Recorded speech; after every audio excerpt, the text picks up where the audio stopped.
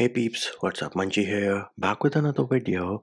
And what do we have here? Well, in this video, I'm going to show you how you can update your OpenCore Legacy Patcher installed macOS on your unsupported Mac. So here it is. As you can see, this is the mid 2015 MacBook Pro. Now, officially, the maximum version of macOS which you can install on this one here is macOS Monterey, but we are running macOS Ventura by using OpenCore Legacy Patcher or OCLP. If you're interested in that video, how to do it for the first time, you can find that video in the description of this video. But in this video, we are going to show you how you can update an OpenCore Legacy Patcher build.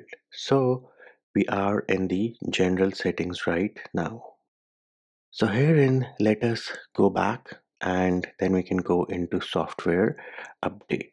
Now you will notice that I should have an update for macOS Ventura version 13.2 is available.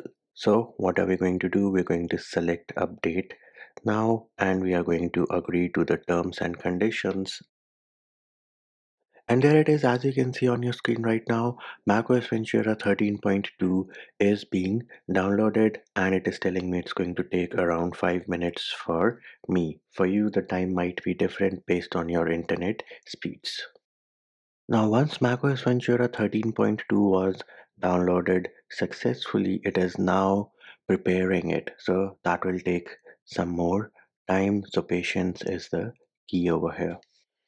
Now, once that finished, you can see I'm getting a notification that it is going to restart my computer, and on the top right I have a countdown timer. Now do note, for my OpenCore Legacy Patcher, I do not have the boot menu enabled. I want it to be as seamless as possible. So I am going to select restart now, and then let's see what happens. So there it is. You can see that once I selected restart now, the Mac is restarting, and now we are on the Apple logo with a progress bar. Now once you click on the restart button, your Mac is obviously going to restart, but there are going to be multiple restarts. You'll see a progress bar, and an Apple logo, but eventually you will land on a screen like this wherein it will tell you how much time is remaining. So patience is the key over here.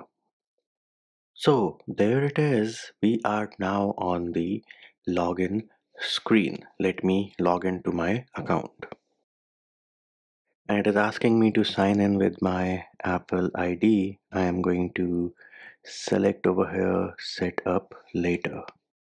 Next up, it is asking me about encryption. I prefer to keep it turned off. So I turned it off, and now I'm going to select continue.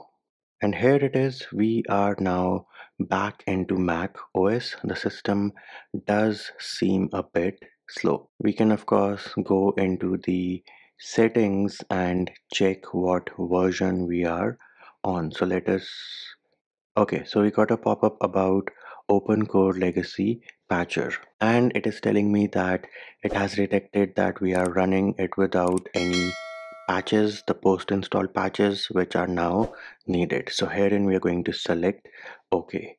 And I think we also need to update to the latest version of OpenCore Legacy Patcher. It is taking us to the GitHub page. So on this page, all you need to do is download the latest version. So let us go into the assets section, and this zip file is the one which we want. So we are going to select it, wait for it to download. And while it is downloading, in the meantime, let us go into the general settings, and we can go into about and check our macOS version. So here it is, macOS is version 13.2. So we have successfully updated to Ventura 13.2.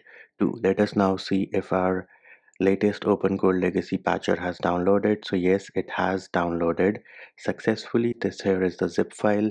Let us go ahead and unzip it, and then we can open it. Alright, so it is telling us you downloaded it from the internet. Do you want to open it? Of course, we do need to open it.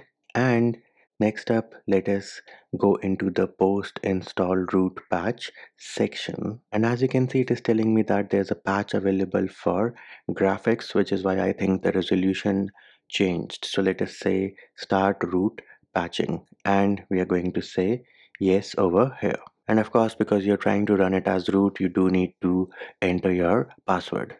And then we are going to select OK. And as you can see, the root patching process has now started, and we need to select OK over here. And then it is asking us, are you ready to reboot? And we're going to select reboot.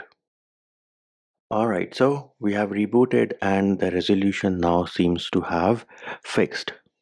And there it is, peeps. As you can see that the resolution has fixed. We also got the latest version of OpenCore Legacy Patcher.